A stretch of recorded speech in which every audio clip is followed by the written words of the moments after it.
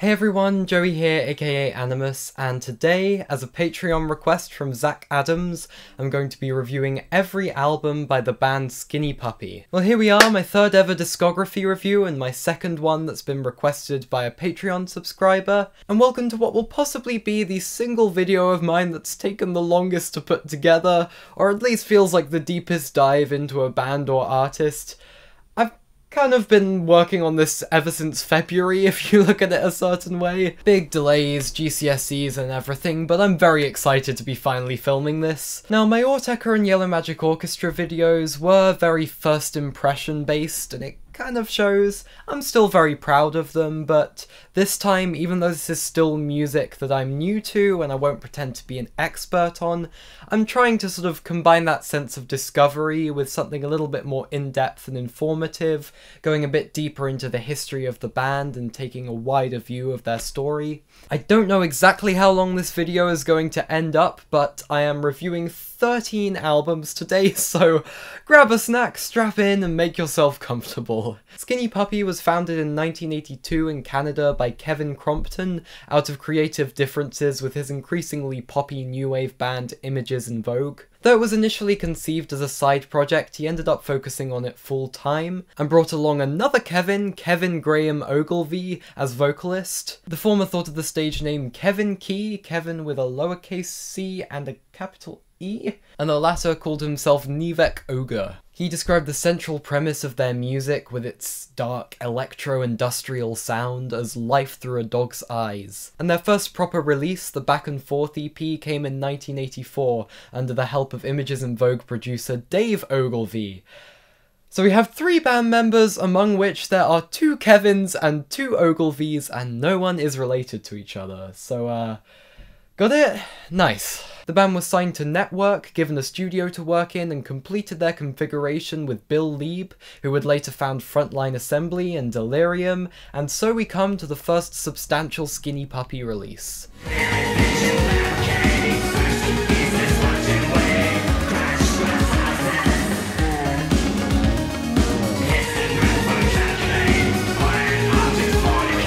So for these first few albums, I'm going to have a few confusing technical things to do with the track listings to go over. Remission was originally an EP, but later extended to an album with subsequent reissues, hence why I've named it Album 0. However, the tracks Film and Icebreaker of this extended version I deemed part of their next album, since they also show up there. I especially urge you to skip the version of Icebreaker that appears on Spotify, since it begins with the same sample as the track before it, as well as creating a weird abrupt transition, making for a very weird listening experience. But all that aside, listening to Remission, it's clear that this was a very pioneering album for the electro-industrial sound. You've got a combination of some sounds that are pretty distinctly 80s, and others that seem far ahead of their time and wildly creative. Clearly a ton of effort went into its elaborate, erratic production. We've got numerous horror film samples, which will go on to be a recurring theme in their career,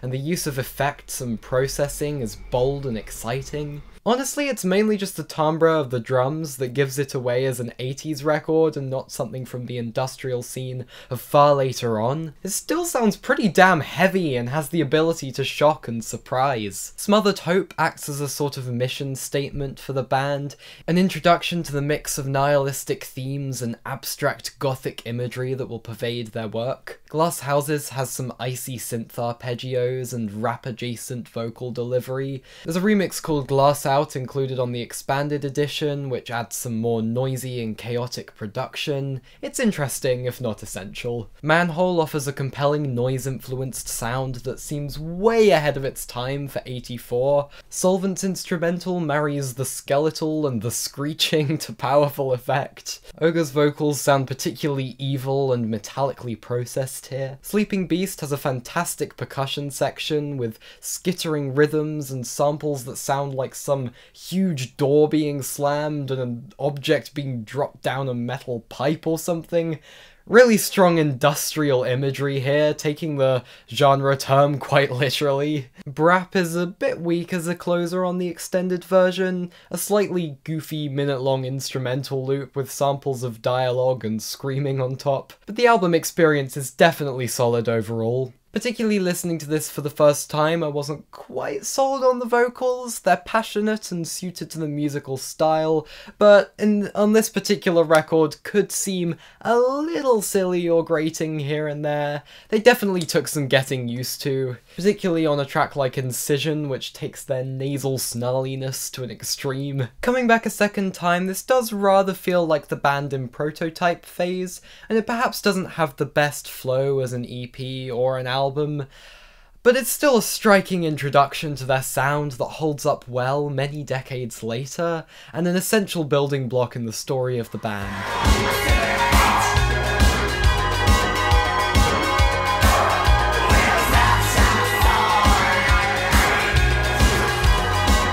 And here we have their first straight-up LP, although it's another confusing one in terms of track listing. As suggested by the requester, I went for the 70-minute reissue, but left one track out that was also on the next record.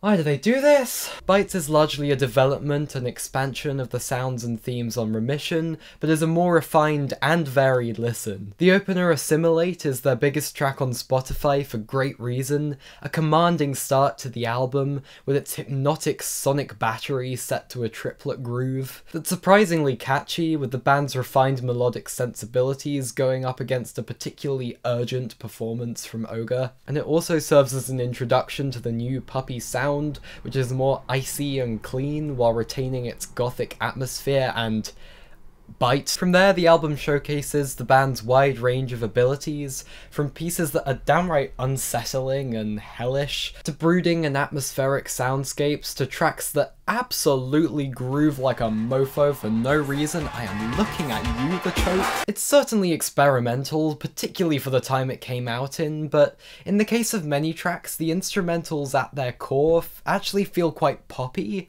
and very few ideas stick around long enough to outstay their welcome, making this one of their albums that I feel could most easily hook the average listener. Blood on the Wall showcases their ability to create dense, brooding, nightmarish soundscapes out of repeated mantras and swirling whirlwinds of samples. Their use of samples in particular continues to be far more intriguing and forward-thinking than what I've heard from the vast majority of their contemporaries. Church's atonal instrumental and repetitive vocal samples grab me a bit less, but then Icebreaker, which does belong on this album, is pretty compelling in its unsettling, dirge-like atmosphere. Elsewhere, Tomorrow creates an immersive sonic environment with skittering glitches, escalating crashes, and suspended, melancholic chords. And then the aforementioned The Choke has no business going this hard. A mesmerizing example of this album fusing the danceable with the gothic and bizarre in a way that's not at all as oxymoronic as it might sound on paper.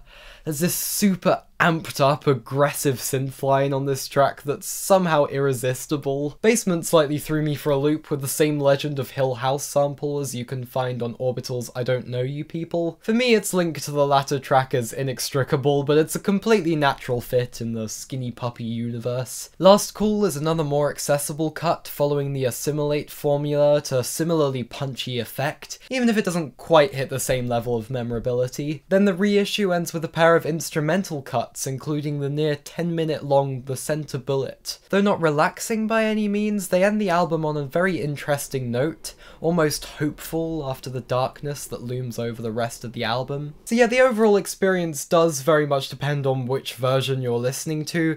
The only track on the original version that I'm not too keen on is Social Deception, which just feels a little overwhelmingly dejected for my liking, and there are a couple more weak spots among the 8 tracks that the reissue adds. I mentioned Church before, but Dead Doll, Christianity, and Falling don't feel like they add too much to the overall experience. However, if you listen to the original version, you miss out on what's definitely a more intriguing and varied selection overall, particularly with those last 2 tracks, and even the less individually memorable moments still fit right in and keep the momentum of the album going. This is still not the type of music I generally seek out, but I was pretty hooked by this release, and noticed myself growing more drawn in by what Skinny Puppy do. For example, I definitely got more into the vocals, probably a combination of Ogre's refined technique, mixing that emphasizes the voice less, and I guess me being more accustomed to their sound in general. I initially wrote more tasteful in my notes. So Bites on the whole is definitely in the upper echelons of the Skinny Puppy catalogue for me, an improvement on all fronts after their debut that had me excited to delve further into the band's twisted world.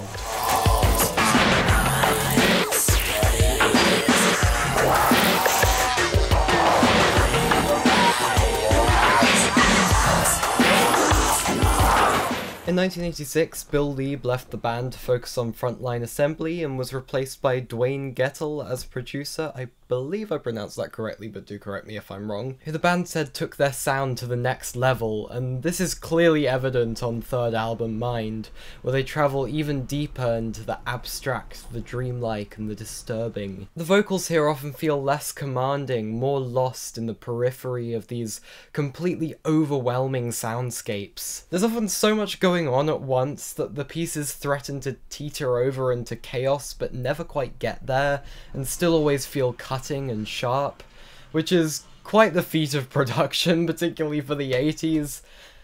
Honestly, I kinda loved this album on first listen. One Time, One Place opens with a poppy synth arpeggio that might have you believe it's about to follow in the footsteps of their previous album opener, but the wayward kinetic crashing of the snare drum, the dense reverb, the aggressive layered vocals, and the noisy samples littering the soundscape show you just what you're getting into with this record. God's Gift, Maggots is one of the most intense pieces they ever put together, with a deeply unsettling atmosphere and the phrase "God gave maggots" screamed with disturbing intensity. And no track is more exemplary of this album's unbelievable composition than the predominantly instrumental Stairs and Flowers, a fever dream, or more like fever nightmare that feels like being lost in an Escher painting that keeps sending you back to where you started. So many sound bites, crashing, swelling, colliding, all to this demented cyclical rhythm. It's almost head-spinning, but never quite gets to that point of being too much. 200 Years takes a similar approach with a pummeling mechanical percussion section. As I said before, really leaning quite literally into the concept of industrial music. Antagonism perhaps has a more easily palatable instrumental, but Ogre channels a kind of energy here that isn't really quite matched on any of the band's other records, maybe bar one, sounding completely gripped by some feverish insanity. Dig It, however, takes a bit more of an all-round accessible approach, at least on the mix that's on Spotify, the 12-inch anthology mix, with a tight groove and, unusually for the band, some licks of guitar. But don't go thinking they're suddenly creating a simple dance track.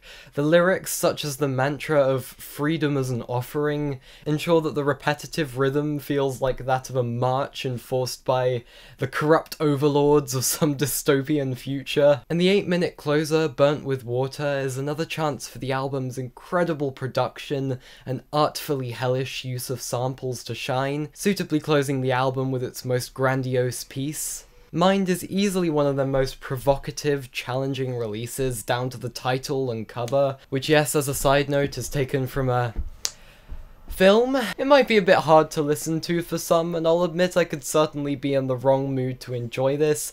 I did have one listen where I felt particularly fatigued by the end, but honestly, the album's darkness is mesmerizing. Even when it's oppressively bleak and grisly, it feels impossible to turn away from, and demands your full attention, leaving you pretty breathless. I don't think I've ever heard anything that sounds quite like this, particularly from the mid-80s. It was undoubtedly my favourite album of the three I've talked about so far on my first listen, and I don't get the vibe that this is a very popular opinion maybe, but coming back to it again proves that it might be a contender for my favourite Skinny Puppy album overall, to be honest.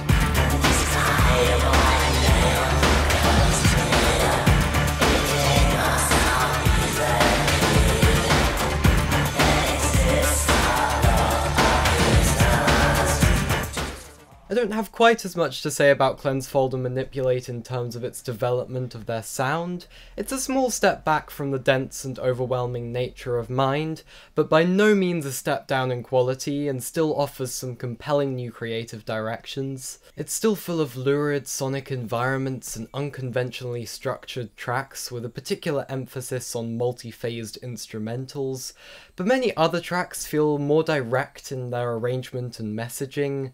We've got some actual intelligible vocals here, and their pretty immaculate production continues to develop, becoming sharper and more refined. In terms of lyrical themes, what I picked up on was mostly critiques of all forms of control over human lives, often through abstract, macabre imagery. But looking a bit further into it, it's also their most observational album thus far. For example, First Aid continues the trend of each album opening with a synth banger. Ogre gives one of his most passionately twisted performances here. And I didn't pick up on this initially, but this track was written about the growing AIDS epidemic, which adds some especially dark undertones to the piece. Addiction has one of their melodies that's most stuck in my head. It's also got a lengthier, sort of sharper, cleaner sounding alternate version called First Dose, which I see why some people, such as the person who requested this video, prefer to the original. Shadowcast has this one rhythmic sound effect that's like a pair of metal pipes clacking together that for some reason just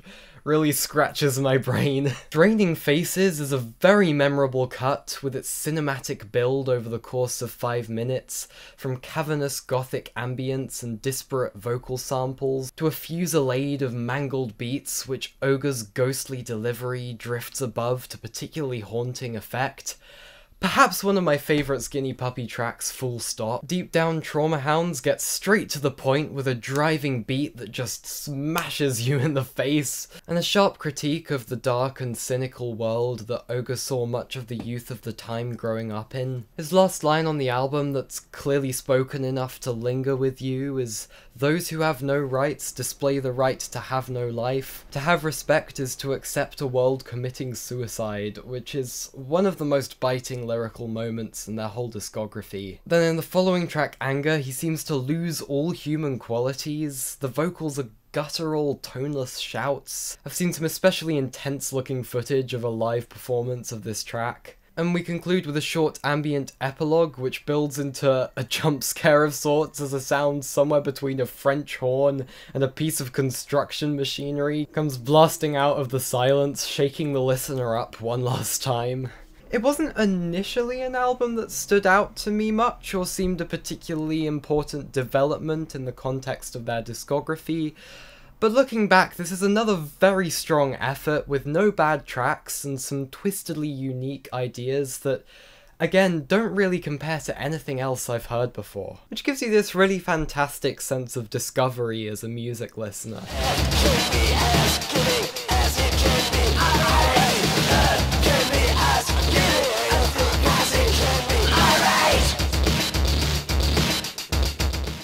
That is a cool-ass album title. You've got the word Vivisect, you've got Sect 6 giving it Evil Corporation vibes, and you've got 666. There's layers. This album marks one of the biggest aesthetic shifts in their whole catalogue, and is without a doubt the most crushing and kinetic release from the band up to this point, with these heavy, distorted drum patterns and a distinctly metallic bite. Again, very provocative and thick with darkness. The lyrics can simply be a string of grotesque images. Ogre's vocals seem quite stylistically different a lot of the time, moving away from metal-adjacent snarls to more of an enunciated, punkish sound. This album is not easy on the ears, but an incredibly forward-thinking record again, to the extent that I would honestly never have guessed that it came out before the 1990s. Dogshit pretty immediately grabs you by the neck and lets you know exactly what you're getting in for. A swirling, snapping tornado of industrial chaos. It's a prime example of the record's lyrical style. The words often lack a clear narrative or sometimes grammar, but parallel the music by almost overwhelming the listener with all sorts of grisly images, creating a very tangible aesthetic. you can't deny they know exactly what they're going for. VX Gas Attack, meanwhile, is kinda complicated. The beat absolutely bangs and kinda makes me want to tap my feet, but the lyrics are a very unflinching and detailed account of chemical bombings in the Middle East. It kind of felt a little bit emotionally detached at first, particularly having studied this kind of thing in history, but I guess that's perhaps a kind of deliberate irony. Maybe there's some commentary they're trying to make here about the nonchalant nature of some of the West during these events. Harsh Stone White is one of the more melodic cuts on this album, but centers itself around another one of those distinctly Skinny Puppy beats that buzz and whir like the inside of an evil factory from the future. Human Disease, S.K.U.M.M, is among the most punk-sounding pieces that the band ever put together, and musically is absolutely cacophonous, though again not quite to the point of absurdity. I could see this perhaps inspiring music records like Bluff Limbo, i.e. I think it's very cool. Texture is a criticism of animal testing, one of the central themes of the record, and is pretty lyrically disturbing, but musically is a bit of a breather in the context of the album, with some glassy, melancholic synth lines. And this seems to be totally intentional. Ogre apparently said in an interview, "It's the only song I think they will be able to play on the radio. I hope they do play it because it's the only way we can go beyond our ranks and our loyal fans who already understand the message." And on the subject of pieces that were very topical for their time, State Aid was another track written about the ongoing AIDS crisis. And this one sounds straight up hellish. Musically, I'll admit it's one example of Skinny Puppy going so noisy and atonal that I personally find it difficult to have fun with. Not that fun is particularly the point of this music, but others might feel different, and I can't say it's not compelling. I certainly appreciate that this listening journey has stretched me in a way. Then there's a stretch of more instrumental heavy tracks that close the CD version, and these really show off the production, which, as I mentioned, might be some of the most cutting-edge sound design I've ever heard from an 80s album. Fritter, Stella's Home, begins in unsettling ambient territory, then transitions into what sounds like a chiastic slide track with the sound palette of Incunabula. I feel like I can imagine Autechre listening to these guys. Pumpkin Park Zoos marries crunchy saturation with reverberating percussion and cavernous washes of synth. And Fungus, with 2 S's, is absolutely crushing. So unbelievably dense and abrasive that it becomes almost surreal and is kind of perversely fun to listen to. During this era, their live shows were becoming more and more shocking and getting more press for this reason. The tour followed the concept of a vivisectionist who ends up going through a transformation that puts him in the place of one of his subjects. You can see some clips on YouTube and it's pretty theatrical stuff. And they actually had an early form of Nine Inch Nails as their support act, and I should have mentioned, I think you can see some pretty clear inspiration coming from Skinny Puppy toward Nine Inch Nails. And it's interesting to kind of take a step further back in time, because Nine Inch Nails kind of were the extent of my industrial music knowledge before I started making this video, to be honest, but I digress. I totally see why this particular release got so many people's attention. It really grabs you and puts you right in the midst of their uncompromising vision.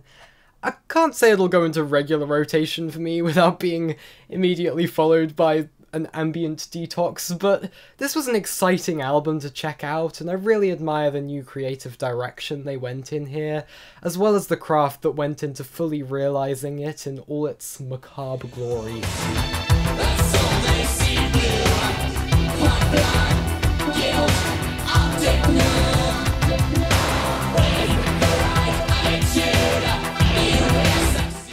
Here we have their final album from the 1980s, and I haven't got a whole ton to say about some of these tracks.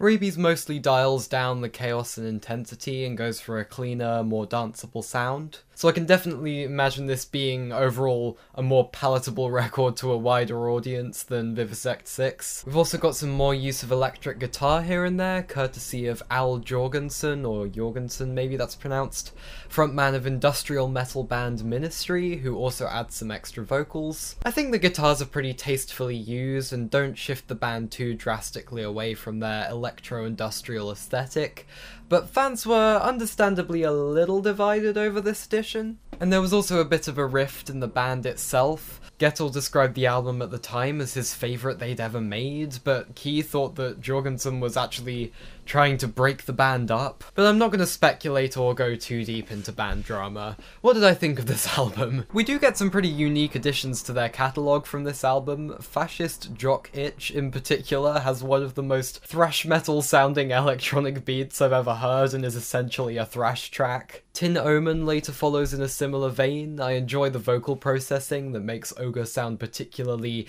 inhuman and demonic. I'd understand if you thought this metal adjacent style was a little jarring coming from Skinny Puppy, but I appreciate them stretching their sound into new territories. On the other hand, Worlock is easily the most popular track on here and one of the most recognisable pieces the band ever made. It feels closer to the synth pop standards of the time, particularly since the vocals are more toned down and sometimes layered with vocoders. It's a very solid and memorable tune. It feels like their albums generally have one track like this, which especially appeals to less gothic listeners. But tracks like these never really feel jarring or like sellout moves, especially since Worlock's music video was somewhat infamous for stringing together clips from some particularly nasty horror films. We've also got some weird little beatless interludes in the form of Rain and Amputate. And the general stylistic trend of the album is completely thrown out the window with the CD version's closer, a 16-minute live rendition of a track called Span Dirge. And how do I put this into words? It's like staring into a bottomless black pit, except also all of your neurons are firing at once. It doesn't feel like much of a dirge either. It reminds me of the energy that Can sometimes used to bring to massive cuts like these. Targo Margo is probably my favourite rock album of all time, so you can imagine this was pretty up my street. I don't know if this was the kind of thing they'd regularly do live, but it's certainly a unique listen as part of a Skinny Puppy album. So I'm overall not too sure where I stand with this record. It offers some compelling snapshots that don't sound like anything else they've released, and nothing pops out to me as a dud, but it doesn't come together as much of a strong or cohesive whole, and you can sometimes tell that the band weren't as confident or enjoying themselves as much as usual, but this would go on to improve as we finally move out of the 80s.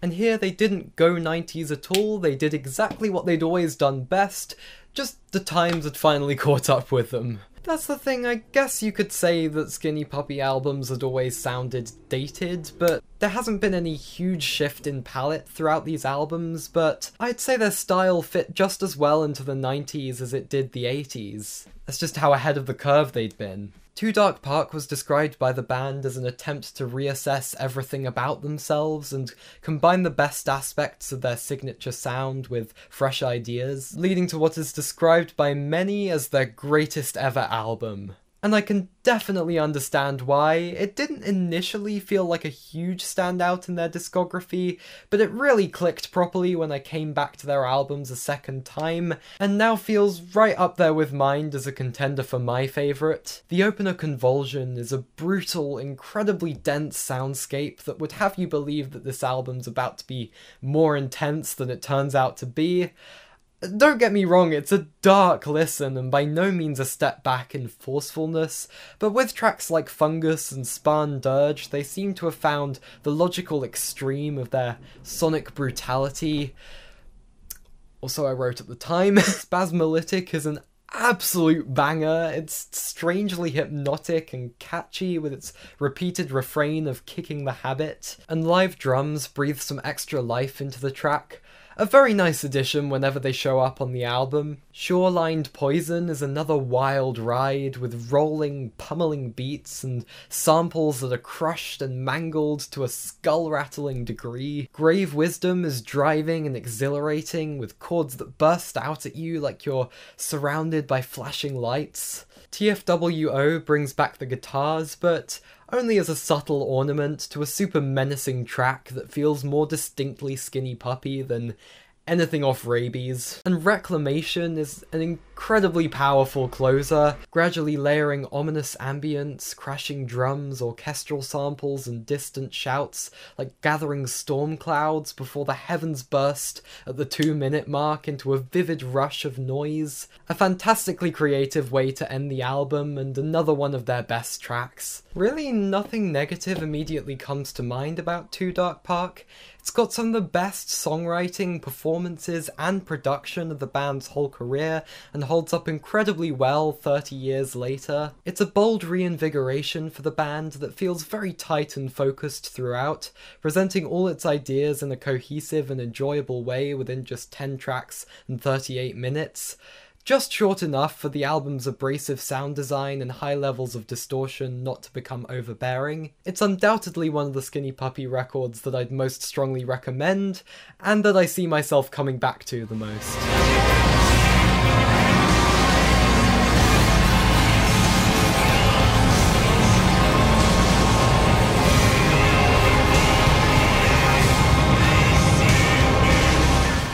It's important to note how troubled the conception of Last Rites was.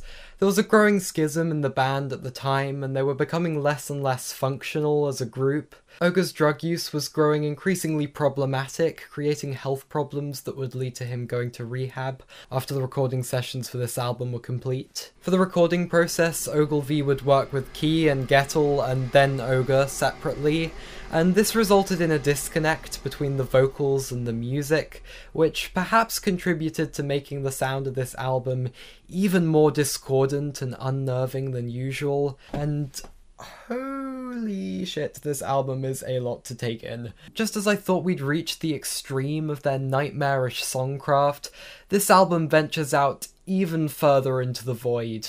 It's a brutal, unrelenting, oppressive record with overwhelming walls of samples, high emotional intensity in the vocals, and occasionally extreme uses of distortion. And out of a dark time for the band, we ended up with easily one of their most compelling and unique bodies of work. The opener Love in Vain begins in familiar territory for the band, but there's a creeping sense that something's not quite the same, what with the sense of hopelessness in the lyrics and the sinister orchestral samples that bring in a particularly strong sense of incongruence. And Killing Game develops all of these emotions, described as their first ballad. It was one of the most striking things the band could do at this point to bring in some tenderness to their music, and in the context of the Skinny Puppy sound, the plaintive organ drone and wistful piano, the Ogre's emotionally candid delivery brought some unexpectedly strong emotional punch, making this perhaps the most moving piece in the band's whole catalogue. But then Knowhere abruptly smashes this mood to pieces, with a cavernous beat that makes it seem as if the track is trying to destroy itself with metal punches. The vocals seem to be crying out, trying to be heard as they get swept away in a great, overwhelming tide of noise. This sounds incredibly unpleasant on paper, and yet, on a second listen, I found myself so overcome by the human emotion at the core of this piece that I genuinely had tears pricking the back of my eyes and had to pause for a breather. It's difficult to pinpoint exactly what gives this particular album this effect, but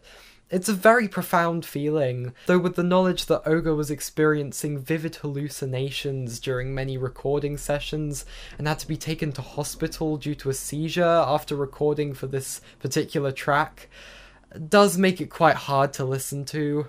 Inquisition returns to the themes of animal cruelty that were found on VIVIsectVI over a synth-heavy instrumental that's more in line with most of their 80s work, but its surreal descents into pounding cycles of industrial rhythms set it apart as its own beast entirely. Scrapyard already sounds pretty harrowing before the entire mix suddenly erodes itself into an enveloping blast of saturated noise. One of the most arresting moments in their discography that feels as if you, the listener, are experiencing some kind of apparition. River's End and Lost Chance are a pair of instrumental cuts The former I'm more keen on, with its intricate layering of sounds and strong sense of atmosphere. The latter has more of a steady, cyclical pulse and more minimal arrangement, and no, please don't sample that! Circus Dance, however, is another nightmarish excursion that again includes a moment of pure, overwhelming noise, but then finally opens out into something straight up beautiful. Probably one of my favourite ever tracks by the band, with the range of potent emotions that it managed to give me over its runtime. And the final track, Download, is essentially their Revolution 9. 5 minutes of frantic sound collage built from a hellish whirlwind of fleeting fragments, before in its second half the track flatlines into a drone that's not exactly comforting, but in context, genuinely peaceful. With this track, the band venture into truly avant-garde territory, making for a listen that's unlike anything that came before or after in their catalogue. And it's a bit of a microcosm of Last Rites overall. It's definitely the most uncompromising Skinny Puppy album, but also perhaps the one with the most depth and layers to pick apart, hence the level of detail I've chosen to go into with this one. It's a pretty harrowing, enigmatic record, and one that truly sticks with you. Though a very different beast, I'd say it's up there with Mind and Too Dark Park on the podium of my favourite albums from this entire listening journey.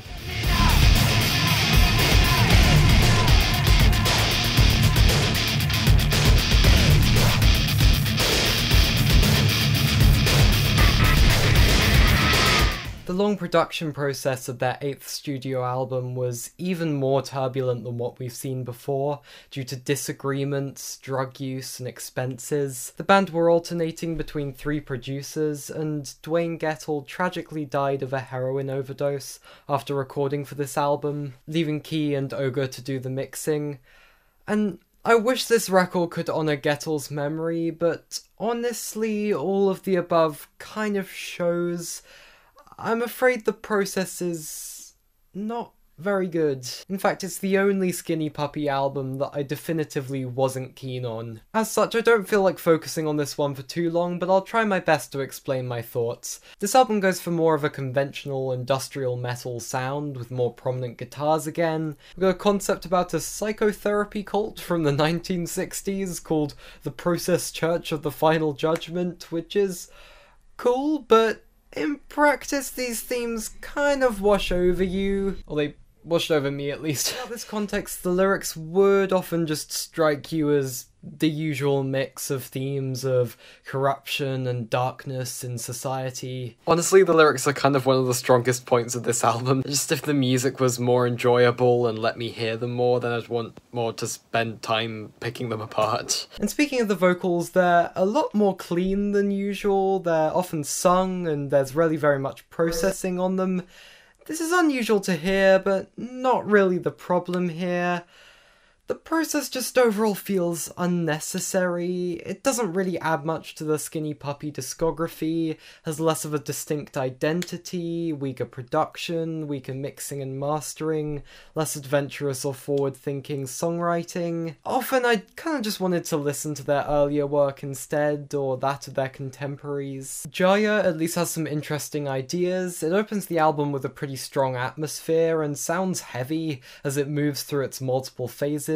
Though something's a little off about the mixing, it's a bit of a fatiguing overload at points. Death is far less remarkable, one of multiple tracks here that kind of just feel like archetypal Skinny Puppy with less flavour and tooth. The vocals on Candle are so strangely dry and awkwardly shoved out in the open on top of unflatteringly thin production. I can praise Hard Set Head for being relatively creative, as it brings some very driving, slightly gabba-influenced electronic textures, though it is a bit of a musical bludgeoning that teeters on the edge of excess. No, if you want an example of this album falling off the edge, look no further than Blue Surge. Its driving atonal techno groove seemed cool and somewhat new for the band at first, but the sounds just keep on layering and layering without the sense of balance that usually holds their more overwhelming tracks together,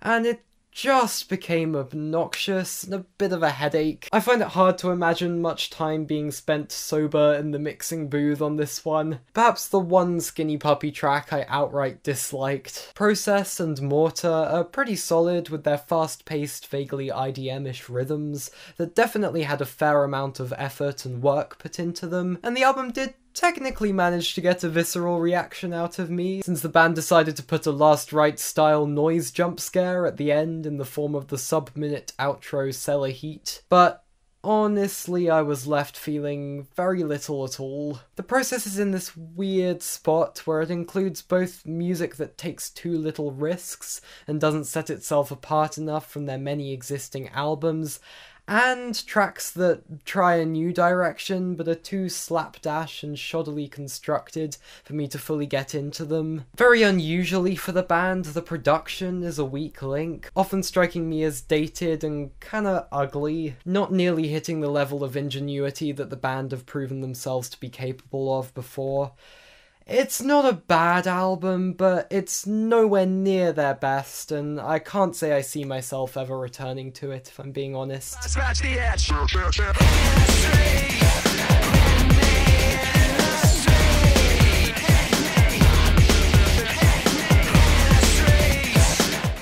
After the process, the band went quiet for a while, but was certainly not inactive. Instead, we got a period where the group's members were focusing on solo material. Nivek Ogre was working on his poppier, but still industrial Ogre, that's OHGR, project with Mark Walk. Key's side project Download continued in full swing, and he also put out his first solo album. And Dave Ogilvy was working for several well-regarded names, such as Nine Inch Nails, Marilyn Manson, and David Bowie on his drum and bass leaning Earthling, as well as working on the mixing for his Best of Bowie compilation.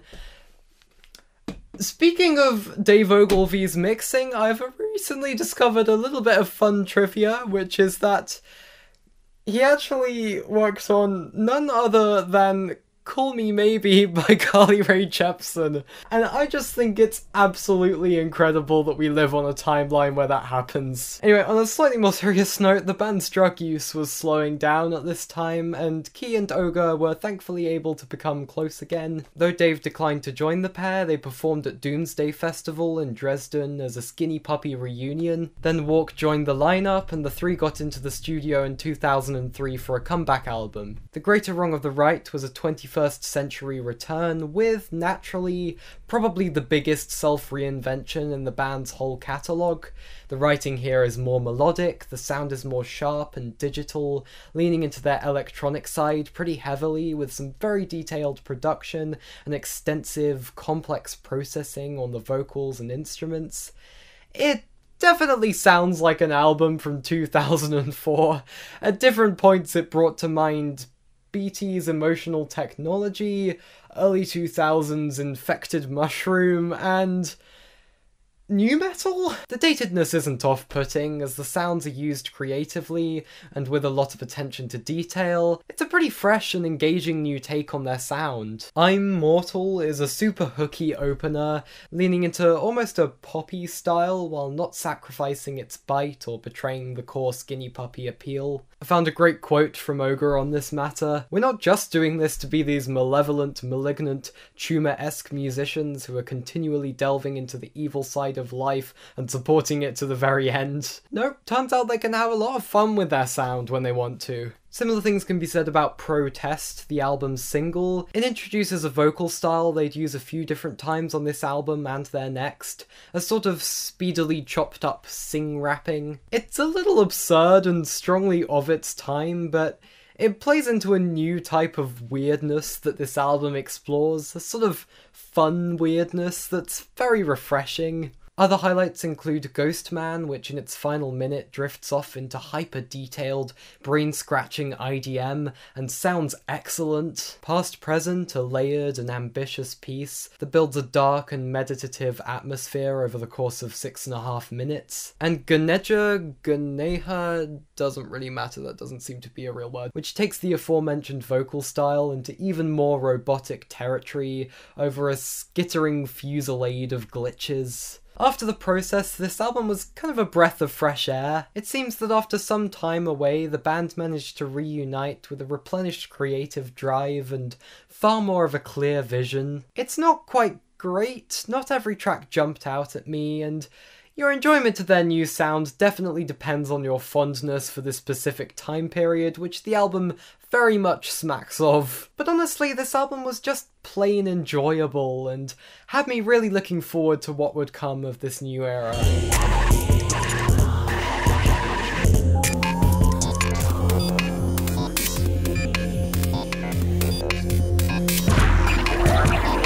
There's nothing exactly explicit on that album cover, I just wanted to spare you having to look at a particular part of it. 3 years later, Mythmaker was a pretty simple follow-up to their last record with the same core personnel. Ogre was going through a slightly rougher spot at the time in his personal life, but the band was still going strong. In fact, music making was kind of a way for him to release some of his feelings. Now, I'm gonna get straight to the point on this one. I wasn't all that keen on Mythmaker initially. Skinny Puppy have always had a rough and gritty sound palette, of course, but in a way reminiscent of the process. A lot of this album came across as a little aesthetically ugly to me in more than the way that was intended. It's mostly aged more unflatteringly than The Greater Wrong of the Right. It easily conjures up imagery of some excessively colour-cast, trashy mid-2000s horror film. Could be right at home in like a Rob Zombie or a Saw film. Well, that would be why. I wrote at the time that it was a less dynamic or varied listen and a bit fatiguing.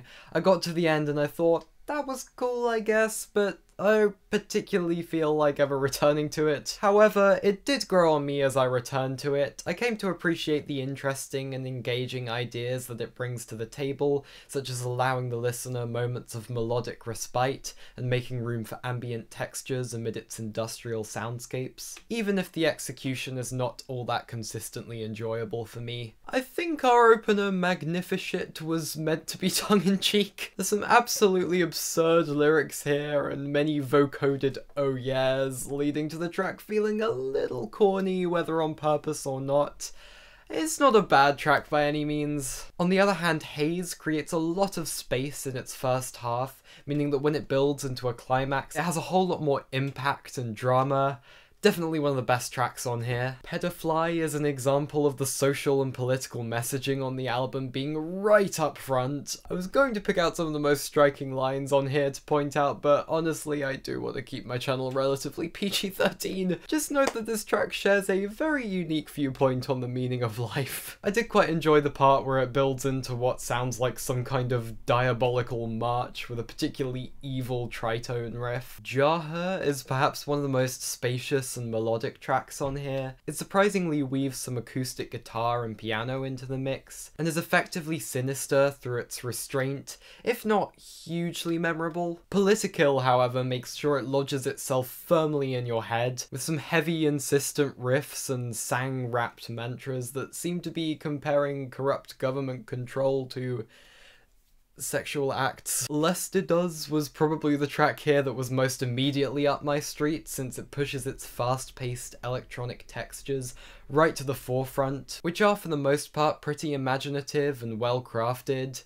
Again, a lot of effort clearly went into the small details, and Pastern and Ambience had a similar appeal, even if many tracks on their previous record used the sound to a more memorable effect. I think when I mentioned less dynamic, I was probably very swayed by my experience listening to the final track, Ugly. I still can't really get into this one. It has striking and detailed moments, but for the most part the production here is kind of flatly forceful, and the main hook is fatiguingly insistent across 6.5 minutes. So Mythmaker does in places have more of its own appeal than I initially gave it credit for, and I appreciate how it can get pretty grandiose. But as a matter of personal taste, something about its overall presentation and aesthetic doesn't quite click with me in a way that it's hard to put my finger on. I mean, the relentless 2007-ness and inextricability from a specific point in time is one thing, but the issue could be to do with mixing and mastering perhaps, since it feels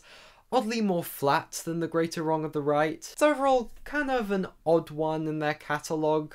I'd understand if you really enjoyed it and found it bold and exciting, but personally my enjoyment is a bit all over the place here.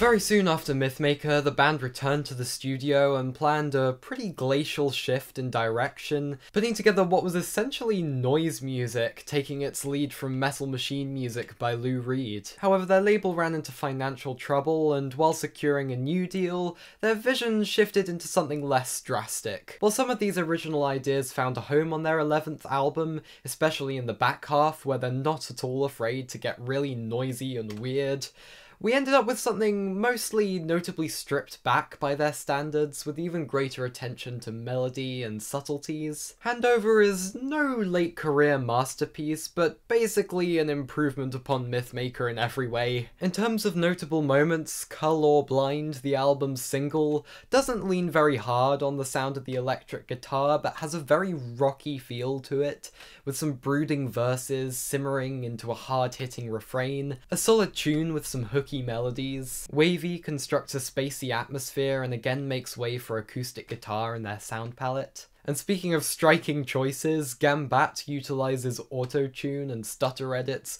over an insistent slamming beat. Meanwhile, Ictum's sounds kind of like a techno banger in a club full of vampires. And Point is way out there with perhaps the most unconventional, abrasive sound design since the 1990s.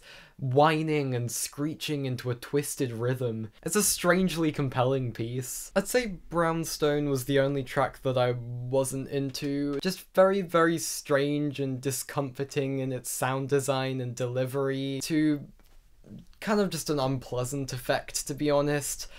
I guess I appreciate them being very much not formulaic here. However, the final track, Noisex, surprisingly delivers 7 minutes of driving, highly detailed drum and bass, which actually sounds completely natural within their sonic universe, and I was totally down for. It kind of made me wonder why they hadn't already done something of this sort. So this was overall a solid album that found ways to spice things up even this far on in their career, with some fresh ideas and memorable cuts. The band have been going for ever such a long time at this point, and expectedly there's a few little cracks in the track listing, and the album lacks the consistent knack for hook writing that would elevate this type of music to the next level. But hanDover's highs put it roughly on par with The Greater Wrong of the Right for me personally.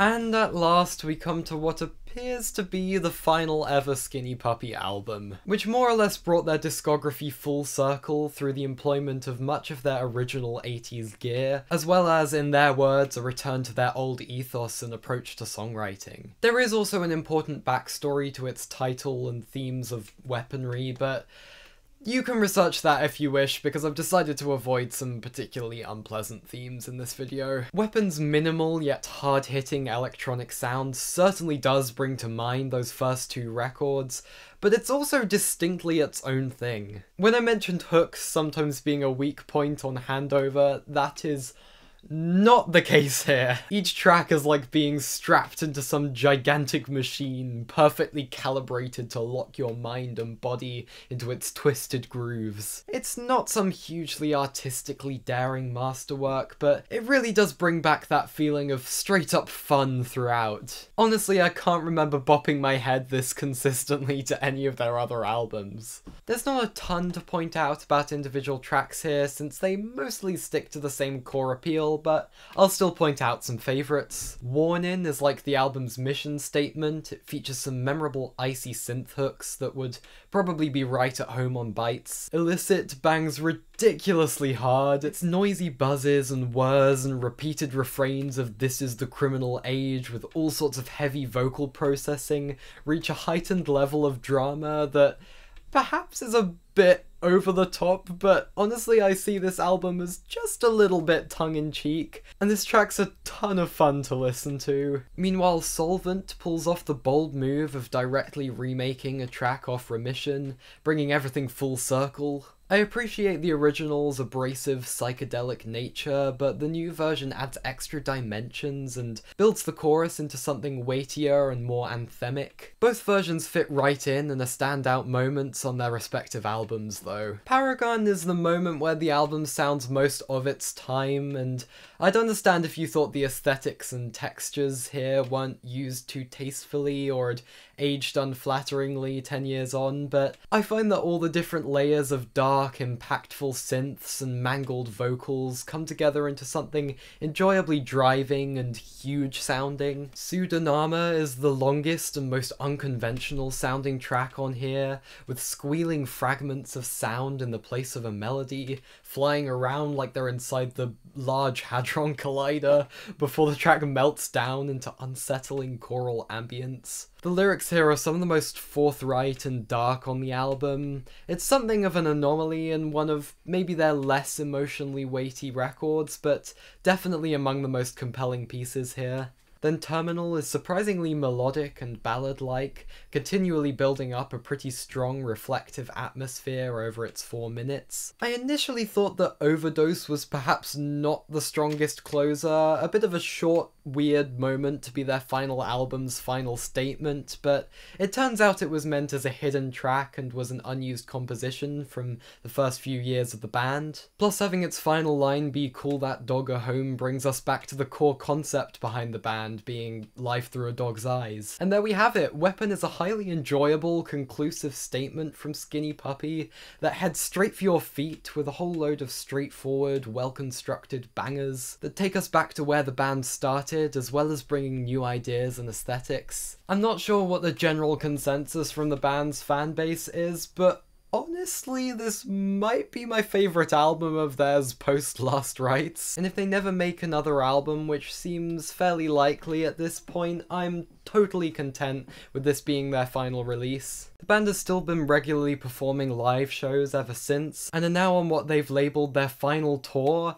No European or UK dates have been announced yet, but after making this video, I'd say colour me interested. And with that, I guess we finally come to the end of this discography review. Can I just say I've had a fantastic time listening to all of these albums and putting this video together.